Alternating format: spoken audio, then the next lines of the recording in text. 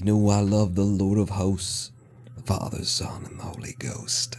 Hello, I am the roninpawn. I'll be reading. In the past month, the crypto markets have seen some dives. The first, as the media informs me, had 3 causes. Reason 1, a billionaire found out that his pledge to sell cars to people in Bitcoin was really dumb. I'm sorry. really dumb. And now maybe he won't sell 6-digit vehicles made out of glue stick AA batteries to affluent, self-indulgent hipsters in a currency that would cost everyone involved an extra 4 digits per transaction to close because you're using Bitcoin wrong! Also that he's a balloon-faced idiot who doesn't care how many people have to die so long as he gets to reenact the events of the 1990 film Total Recall live on location. Reason 2. The Chinese government, a body politique that demands to have no less than 10 fingers snugly lodged within every orifice of its citizenry at all times, is, for some reason, cracking down on these globally decentralized, internationally democratized, societally owned and operated, transactionally transparent currencies. Gosh, who would have thunk the Chinese Fed wouldn't love crypto? Reason 3. The U.S. Treasury thinks maybe it might someday possibly start considering proposing a resolution to perhaps investigate establishing a committee to review the concept of creating a fiat version of a USD cryptocurrency, one that's linked to the value of the US dollar, which is not a bad idea, actually. Can you imagine if crypto had some kind of one-to-one analog currency representing all the big fiat dollars of the world? It could be sort of tethered to the paper currency's value at all times. That is a good idea. We should do that. So to recap, according to the Financial Technologies Press, Bitcoin and crypto tanked because rich people are uninformed, overvalued, self-obsessed, guilt-averse leeches on global society, only ever pretending to know what they're talking about. Dictatorially Orwellian governments don't like the people having power for some reason, and the US, as always, is starting to kick around the idea of inventing something that already exists. Now, the only reason I can see to sell here at a loss and flee from the crypto markets in lieu of this news is if people sold at a loss and fled from the crypto markets as if any of this qualified as news. But, hey, yesterday another big plummet befell us all in the crypto world, and woe be unto him who had open shorts who stepped out for a smoke. Also, zip it up, will you? The neighbors can see it dangling. But why the intense and unexpected correction? Hang on, let me Google what the newspapers say happened here. What happened here? It's a new keyboard. You like it? Mom got it for me. It's a little bright. I'd turn it down. Ah, here we are. Reason number 1. The FBI arrested some people. Those people had money in a crypto wallet. Yeah, no, that's it. Seriously. No, the feds didn't hack a BTC wallet. They caught some internet scammers whose laundered funds were stored in Bitcoin on a computer. Full stop. Sentence over. End of line. I know, right? Reason 2 for the fall yesterday. Hey, remember when Elon Musk said that thing he said? No, he didn't say anything new, but remember that thing he said before? When he said it? The thing he said, you remember, like a month ago when he, and then reason 3, day 29, the Chinese government, still not a fan of crypto. World soils self in shock. Reason 4. Oh my God, you guys, do you even remember when Elon Musk said that thing that time? No? So I say again, the one reason I see to sell here is that other people, dumb people who trade in the same markets I do, apparently, are of the ilk who choose to sell here, and I don't want to be accidentally photographed in the same room they're in. Might I suggest, and try to follow me on this one because it's way out there and the fintech press hasn't seemed to pick up on this insider tip yet. Might I suggest that when a stock, commodity, currency, or any other thing of value in any marketplace sextuples in value in the course of just 180 days, there might be some kind of market correction ahead. I'm crazy, I know. Bear with me as I flesh this one out for you. Whether I like it or not, I don't, the value of everything everywhere comes down to what the people who are buying and or selling think the thing is worth in the moment they are buying and or selling said thing. And that is all. There is no implicit value to anything at all. Sucks, don't it?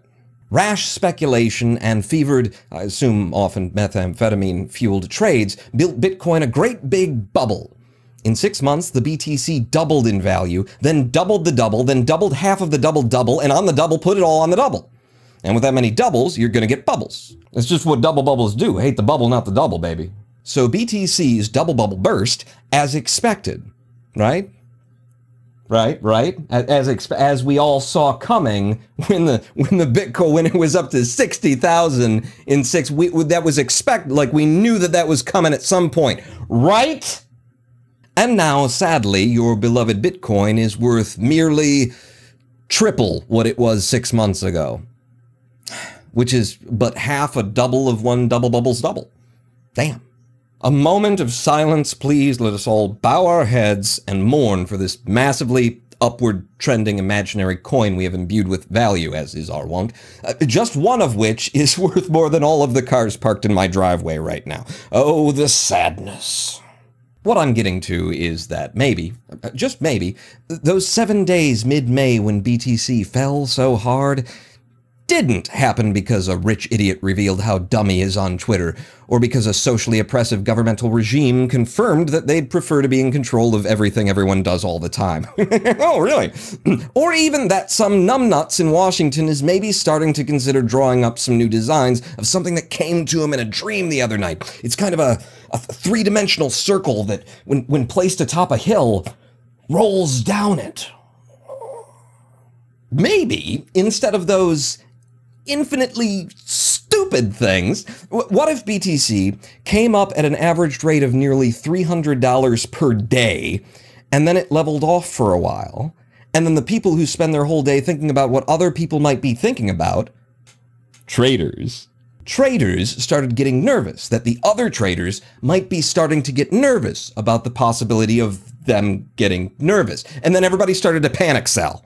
And what if all that just happened to happen while a rich wannabe Martian ran his mouth and 2 countries formally announced what everyone already knew about them?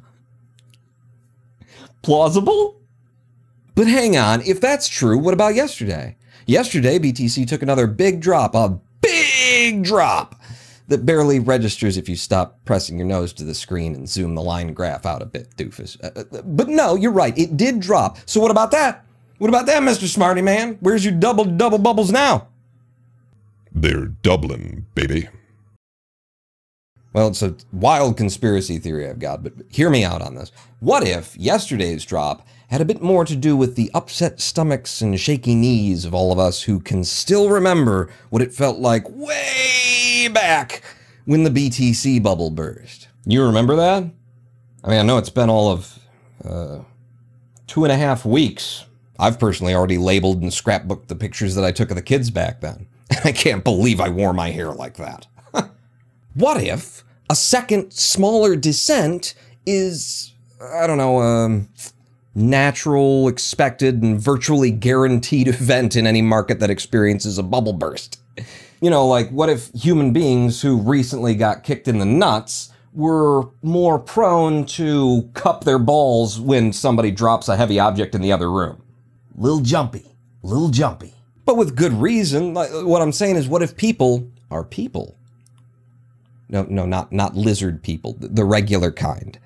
If you're a financial technologies journalist and you've been publishing the past 2 weeks, or 12 years, maybe look into the concepts of causation and correlation. I think you'll find it a good read. Heck, maybe follow it up with a brief dictionary visit to the word journalist, because I'm pretty sure it isn't what you think it is.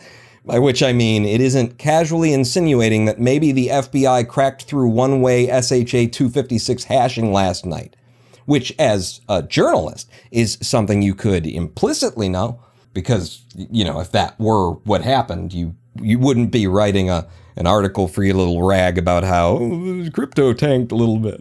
You'd be writing an article titled, "Sudden Collapse of Global Internet and Computing Security as We Know It." Sometimes things are complicated. Sometimes they're not. This is one of the not scenarios. The sooner you stop trying to figure out what half-wit celebrity, ransomware scam, or morally bankrupt government triggered the great downfall of BTC, the sooner you'll start to notice the striking absence of a downfall of BTC, great or otherwise. And while I admit all that FBI stuff does make for good clickbait, we've all got a trade out here, so don't trade on the clickbait. Okay, thanks.